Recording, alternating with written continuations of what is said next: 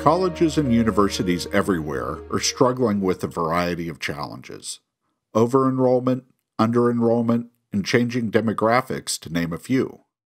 Online programs offer some relief at individual institutions, but in many cases, it's not enough.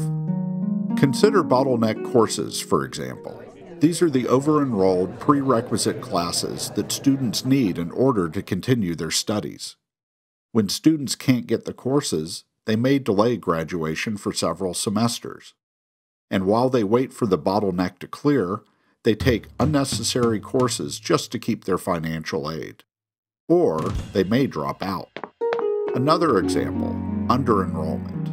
Consider a nursing program at a remote college where the local community needs only 5 new nurses each year.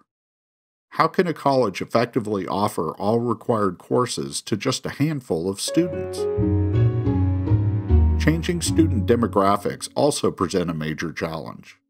What we used to call non-traditional is no longer the exception. They need courses at different times to fit work and parenting schedules, and they typically don't need the campus experience.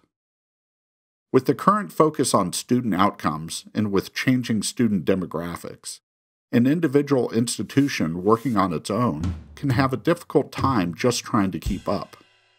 In these cases, it's the old models of higher education that prevent real solutions. Educators are questioning the historic boundaries of the campus.